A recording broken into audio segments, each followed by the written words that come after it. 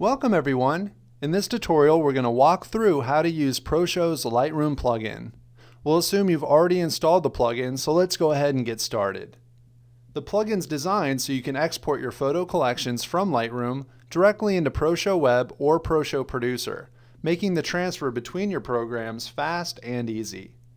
The tutorial's main focus will be on exporting into ProShow Web, and it essentially works the same for both Mac and PC.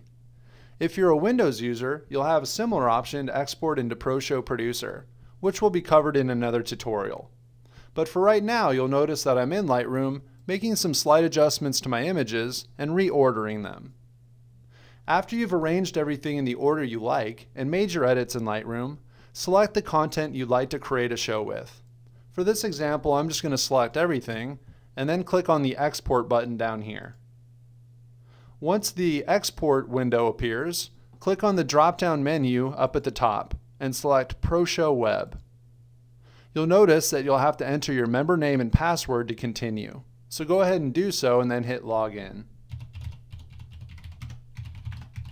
If you haven't created an account yet, you can sign up free right here and then follow the instructions. After you hit Login, you'll notice that the video slideshow options will then populate. And your first option is to upload to show. This option allows you to choose if you want to create a new show, or if you have an existing show that's already created, if you just want to add to that. For now, I don't have any existing shows, so I'm just going to hit create a new show, and then I'm going to give my show a title. So go ahead and type in a title for your show. I'm going to call this one Austin, Texas, because that's what the photos I'm using are of. The next thing that you want to do is to choose a theme, and the themes will determine which effects are going to be applied to your show. Just know that you can always change this later when we're in ProShow Web. So for now I'm going to hit Impact, and after I've done that I'm going to hit Export. This will upload the selected contents to a new show under your ProShow Web account, and you can see the upload progress in the upper left-hand corner. After it finishes, it will try to launch ProShow Web through your system's default web browser. If you aren't currently logged in, you'll be prompted to do so. So enter your member name, your password, and then hit Login again.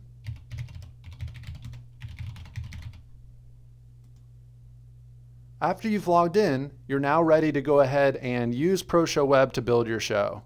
You can verify that the title in the lower left matches the one you designated in Lightroom. If you like, you can choose a new theme, you can add more pictures, and add music. Otherwise, you're all set to build your show. Okay, so now that you know how to export to a new show, let's say that you want to add content from Lightroom to an existing ProShow Web show. Here are some new images we've just added to Lightroom that we want to export to our existing show that's in ProShow Web. We'll just select these new images and then hit Export.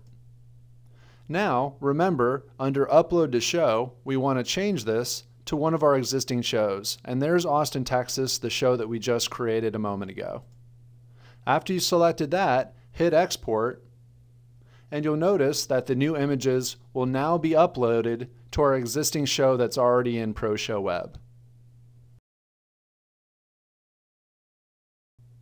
You now know everything you need to export existing photo collections in Lightroom to create shows in ProShow Web.